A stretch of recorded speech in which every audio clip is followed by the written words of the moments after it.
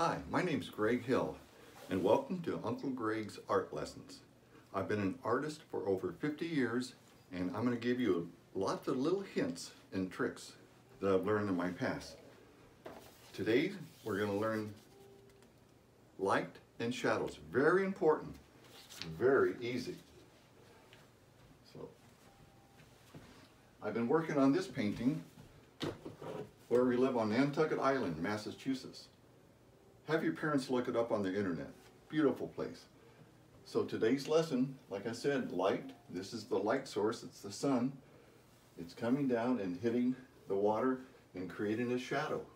We're not going to work on this today. We're going to do something very fun and simple.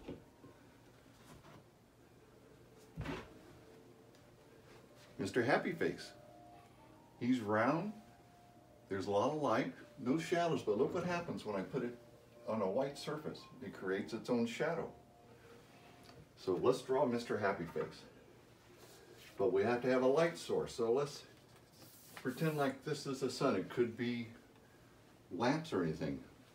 But remember, have lots of paper on hand and bring your pencils, colored pencils, markers, charcoal, chalk. I'm using chalk today, but you can use anything you're comfortable with. So let's start off. Mr. Happy Face is round. So let's do a simple circle. That's all. Now because the sun's over here, it's coming this way.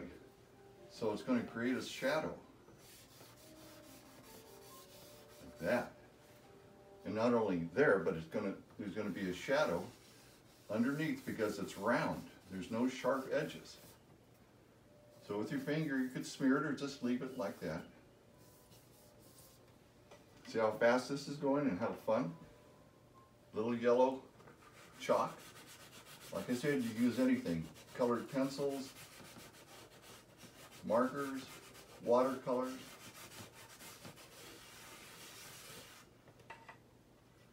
Let's see, Mr. Happy has two big eyes.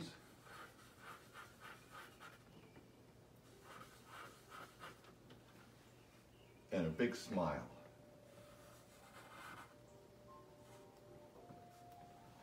There, maybe make the shadow a little darker here. See what that did? Makes it set down. Well, that was fun and easy. Light and shadow, remember that. Let's see what else is next.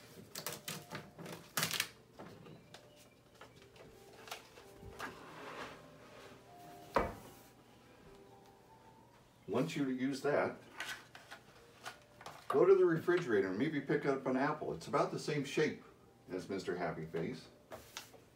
And this is your light source. It's a flashlight. But look what happens.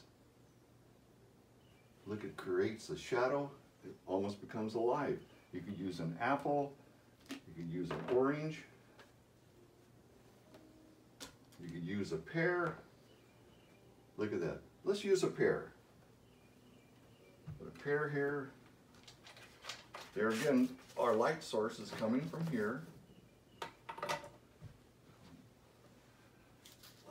Let's see. A pear is round to the bottom, then it kind of comes up to a point like that. And it has a stem. And there again, the light source is coming from here. You're going to see a shadow here. And you're going to see a little shadow on the pear itself. Maybe a little on top too. Oh, Mr. Sun should be a little closer. There it is. Simple, fun, little green chalk.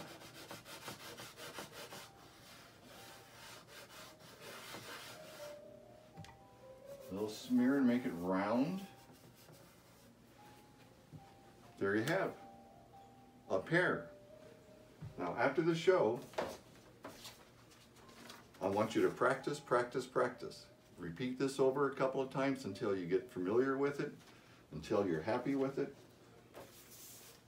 And what we just learned about the pear, if you're looking at an object sitting on a table like that, It's called a still life. A lot of artists will use a still life. Let's see, what else is there? I think next week we might paint some of the lighthouses on Nantucket or some of the boats. I know a lot of boats, they're beautiful boats. And like I said, until next week, I'd like you to practice, practice, practice. And next week, we'll see you later. Bye-bye.